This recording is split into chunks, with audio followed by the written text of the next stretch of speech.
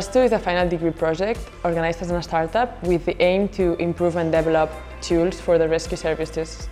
So we work to improve the problems of transportation of the stretcher.